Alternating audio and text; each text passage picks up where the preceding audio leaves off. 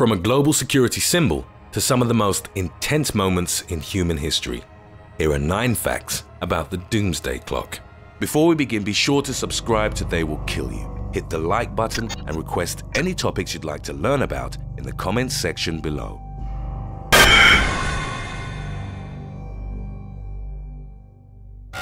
Number 9. What is it?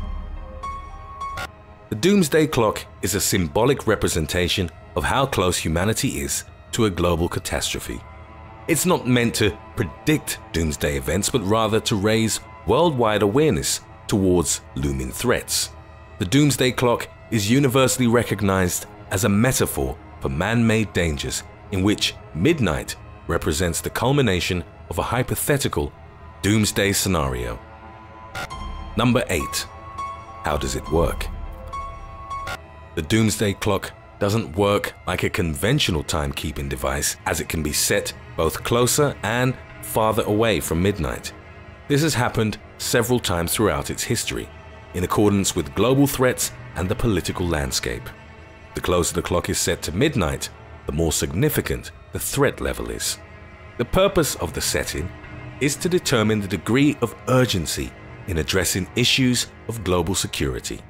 These include unstable political regimes, military conflicts, nuclear weapons, disruptive technologies, or climate change. Before we move on, answer this question. The clock setting has been changed 23 times since 1947.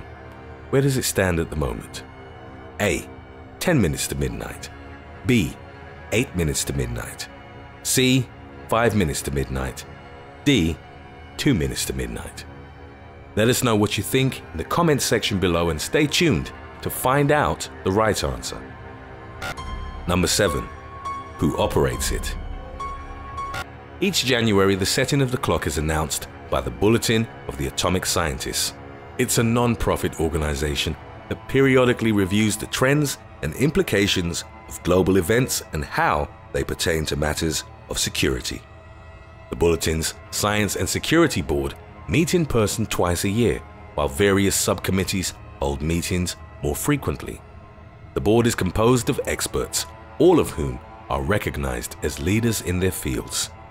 Prior to discussing the clock's latest setting, the Bulletin hosts an annual meeting and a dinner in Chicago, both of which are open to the public. Number 6.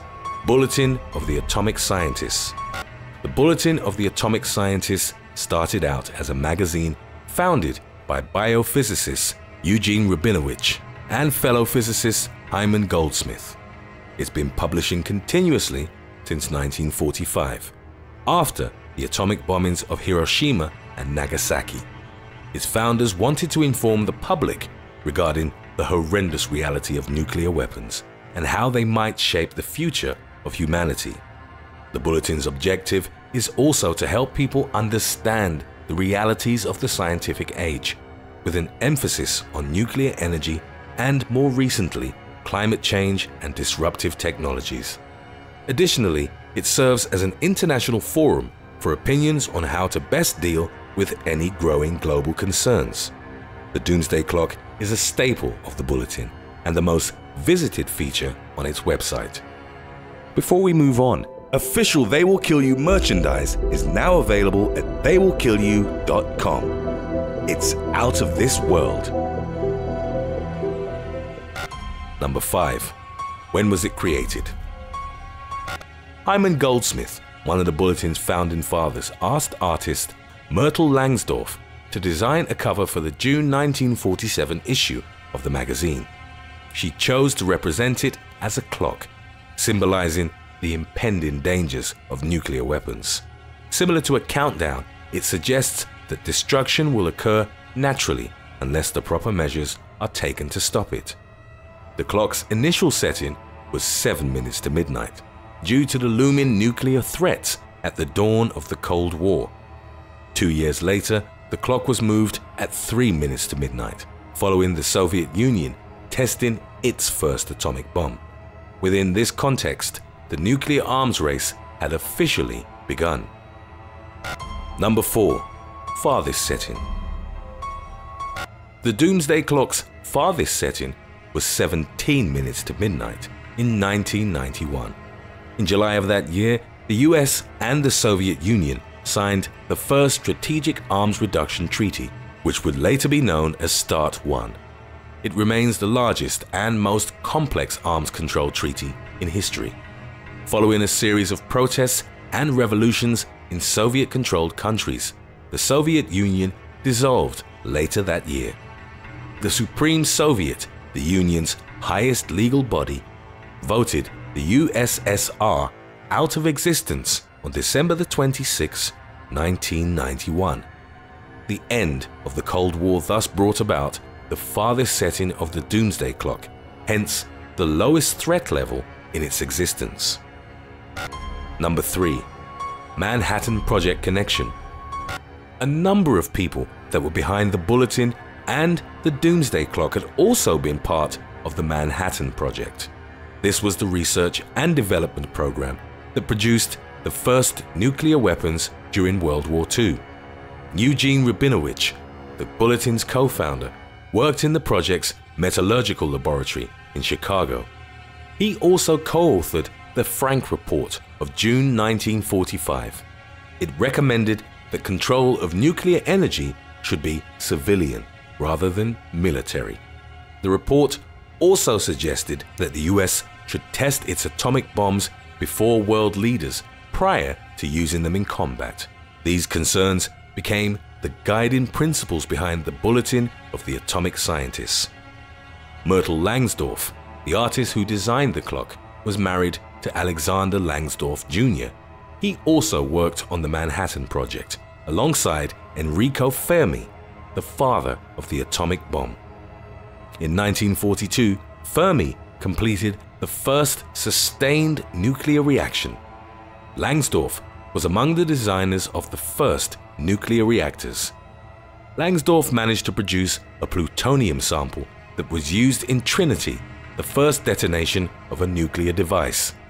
He urged President Truman not to use it against the Japanese, but nevertheless, a plutonium-based bomb was later dropped on Nagasaki. So, where does the clock stand as of 2019? The right answer is D, 2 minutes to midnight. The setting, which matches that of 1953, is the closest to midnight in the clock's history. It reflects a global failure to address issues of climate change and nuclear tensions. The setting also takes into account the undermining of democracy through information warfare, as well as dangers from technologies like synthetic biology and artificial intelligence. Number 2. Threats. Historically, the most significant swings in the Doomsday Clock have been largely influenced by nuclear activity. The most recent setting has been attributed to several major factors, which include some familiar threats. In 2019, the US and Russia both formally retreated from the Intermediate Range Nuclear Forces Treaty. The treaty banned all of the nations' use of land-based cruise missiles, ballistic missiles, and missile launchers within the ranges of 310 to 3,420 miles. The bulletin also claims that nuclear-armed states have been committed to modernizing their capabilities, while the North Korean nuclear issue has remained largely unresolved. The 2019 Doomsday Clock statement claims that the US has abandoned its efforts of leading the world in reducing fossil fuel use. It also notes a rise in recent years of global carbon dioxide emissions. The statement describes the intentional corruption of the information ecosystem that civilization depends on. Within this context, concepts like the truth and fake news have become interchangeable, thus contributing to an already tense global situation. Number 1. 1953 setting and the H-bomb. Within Operation Ivy, the US had successfully tested its first hydrogen bomb on November 1, 1952. These second-generation nuclear weapons were much more powerful than their predecessors. At the primary stage, they used a fission reaction fueled by plutonium or uranium. This triggered a secondary stage fusion reaction fueled by hydrogen isotopes, which gave the thermonuclear weapon its common name. Just so you don't get those mixed up, fission is where the nucleus of an atom is split, while fusion means atomic nuclei are combined. The bomb used in Ivy Mike, the first successful H-bomb test, had about 500 times the yield of the one dropped on Nagasaki. The Soviets wouldn't test a true hydrogen bomb until 1955.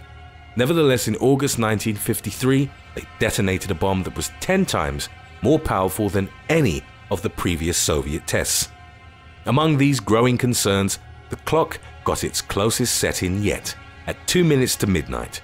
It was later matched in 2018 and remains unchanged as of the making of this video.